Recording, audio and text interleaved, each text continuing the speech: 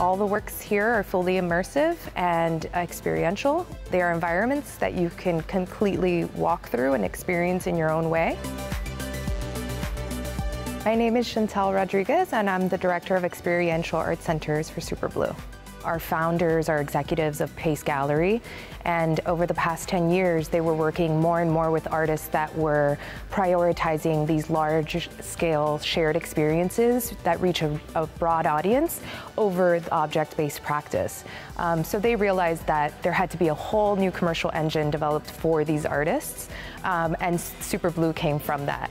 We don't compete with museums or gallery. We're just kind of a new part of this ecosystem that is able to support artists by presenting their works in large, flexible spaces like this one, and also shares revenue with these artists. With every ticket sold to the EACs or experiential art centers, there is a revenue split with the artists, all different agreements. Basically, it's so that they can kind of continue this practice and build on these shared experiences.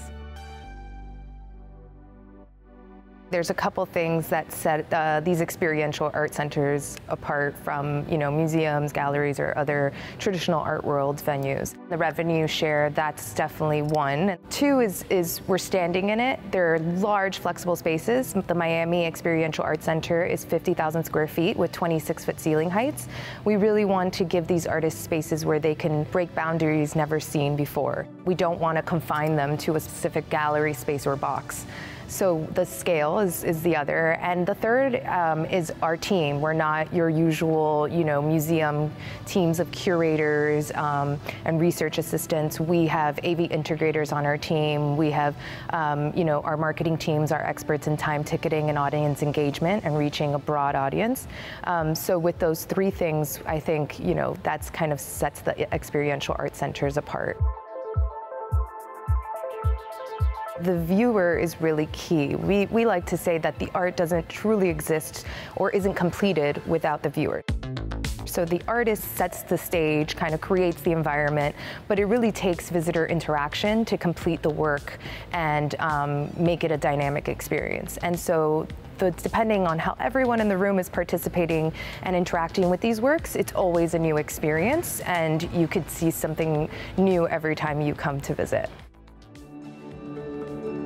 As guests enter our Experiential Art Center, they're welcomed by the first installation, which is by Drift, hanging above my head, and that's Meadows. It's an upside-down landscape in perpetual bloom. They will begin their journey in Team Lab, which is a collective of over 400 artists, robotic experts, botanists based out of Asia. Within the Team Lab room, we have a couple projection works, but they're not your typical projections. They actually react to your engagement or your interaction with them. Everybody around touches the piece, and there's actually a computer generating new code in real time, so you're always seeing something new. And following that, they would head to James Turrell. We have one of his Ganzfelds. James is a pioneer of experiential art. He started in the 60s and 70s in the light and space movement, and most of these artists were heavily influenced by his work, and that kind of defined this new movement.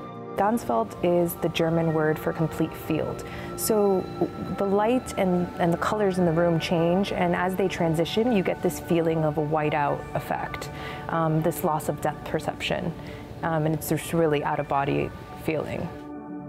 And then the third is by Ez Devlin. She's a renowned stage designer, now very well known in this field, and we have a multi-story mirror maze by Ez Devlin.